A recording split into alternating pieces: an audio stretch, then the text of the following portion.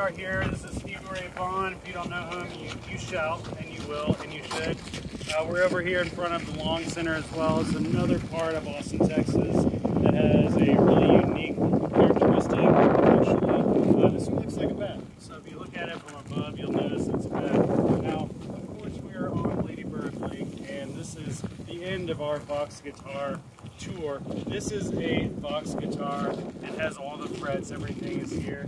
And it's a great place to meet our friend Stevie Ray, who blessed our great city with his presence back in the time. We have the library across the street. Again, that's another thing that you could definitely say that is an open book. If you look at the roof, it looks like an open book. There's been very careful attendance to many of these architectural designs. Golly, this is amazing. If you're not in Austin, Texas, you haven't been in Austin, Texas, please do visit us.